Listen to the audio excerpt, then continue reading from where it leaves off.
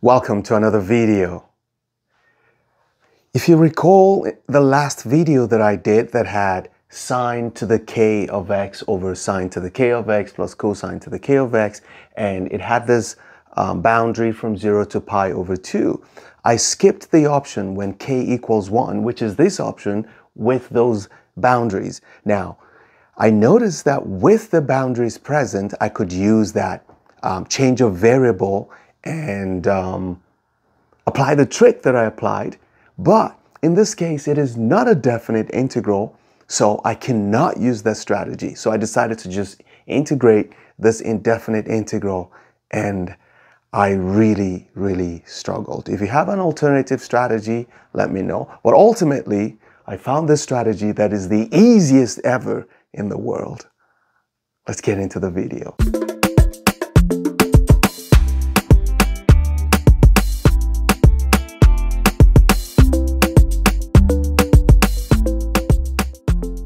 Because of the special nature of this integral, and considering the fact that it is just the ratio of sine to the sum of sine and cosine, and the derivative of one is the other, even though the sign might become negative, there's this trick similar to that change of variable, which means we can generate another integral and then cause them to interact. Let me show you what I mean. Let's call this A. Okay, let's call that A. Let's create another integral that only replaces the sine with cosine.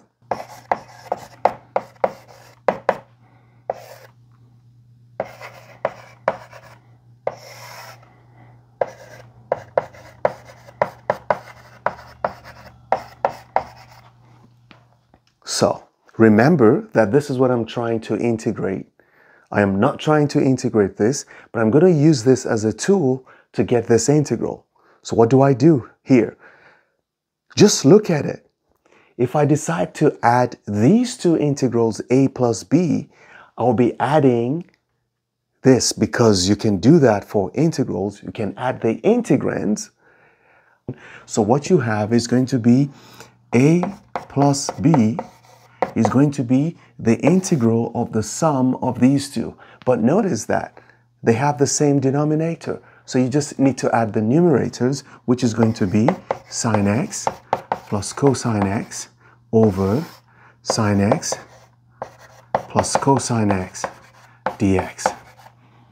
Guess what? The integrand becomes 1. So ultimately, a plus b is just the integral of dx, because this disappears because you cancel out. So you got a plus b will be the integral of dx, and that's going to be x plus c. Well, this is the first step. I'm going to call this c1. Okay, now we've got the first integral. What about if we do a minus b? What's going to happen? Well, similarly, let's do it here. A minus b is going to be the difference between these two integrals. So you're going to have this minus this. So the only thing different is that this sign is going to change. So we have the integral of sine x minus cosine x over sine x plus cosine x. Okay, that's what we're going to have for a minus b. How would you integrate this? This is a lot easier because we can just do a u substitution here, where u is sine x plus cosine x, and the derivative is going to have this minus somewhere. So let's say, let u be equal to sine x plus cosine x. We know that du is going to be cosine x minus sine x dx. But what we want is sine x minus cosine x. So we can factor out the minus here, so that what we have is going to be negative sine x minus cosine x dx. Okay, or we can say negative du, and then move this negative over to this side. So what I'm going to do now is replace the top with sine x minus cosine x dx, which is what I have already here. So I can say a minus b is equal to the integral of negative du over, which is this, right, over this, which is u. Oh, we have the answer to this. If you integrate, this negative comes out. Your answer is going to be negative natural log of u plus c2. Let's call it plus c2. Okay, maybe I should come down this way so I can use that space. Equals negative ln of u plus c2. Okay. Let's write the actual u, because we're going to have a minus b will be equal to negative ln of, what is u again? It's sine x plus cosine x. So we got sine x plus cosine x plus c2. We're almost done, because now I have generated two equations that can be solved simultaneously. So I got a plus b equals this, and I have a minus b equals this. Solving the simultaneous equation, if you add these two equations together, what are you going to have? Just look at it. Let's save some space. If we decide to add this equation to this equation, we're going to have, okay, let me write it here. Let's write a plus b equals x plus c1. Okay, we just want to add them together. If I add these two together, what do I get? I get 2a equals this added to this. So I'm going to have x minus ln of the absolute value of sine x plus cosine x. And then I'm going to have c2 plus c1. Okay, let's go here.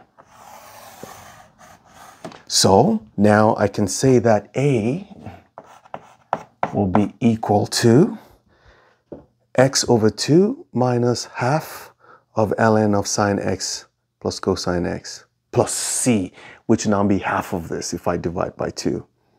Yeah? Yeah. Oh, I can just remove this 2 from here. I don't have space. Just do this. Over 2, everything over 2, and this over 2, which gives me my final answer to be x. I'm going to write it vertical, minus the natural log of sine x plus cosine x plus c. That's terrible presentation. I'm going to write the answer here. Okay, so we say that the integral. If you do this another way, and it's not as stressful as this, because I think this was quite easy. We didn't even need to do as much work as I would have done if I used Weierstrass substitution, or if I had done what I call rationalization of the integrand. Yeah, that was taking me a long time to come to the final answer.